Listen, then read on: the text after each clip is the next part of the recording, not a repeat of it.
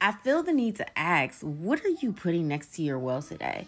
You know, when Jesus was on his way to go sit down at that well, he was expectant of meeting someone else who was coming to their well. Are you expecting someone to come to their well today? Not only that, what are you going to put next to your well? Is it going to be, well, it's just another day? Well, here we go again. Well, it's going to be the same thing. Or are you going to say to yourself, well, God has given me a hope and a future.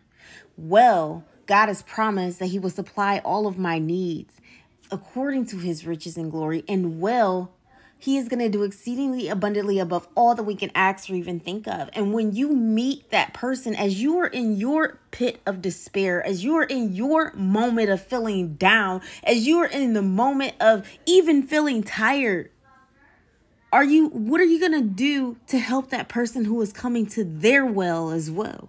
Because I feel like people get it wrong, that just because we are in a pit of despair does not mean that we are mismatched positions. It means that God is growing us. It means that more is on the way. And so you have to remember that in this moment right now, as you are sitting weary from your journey, from your trial, from your tribulation, from your valley walk, that someone else is coming to their well, and you just might help them come to God.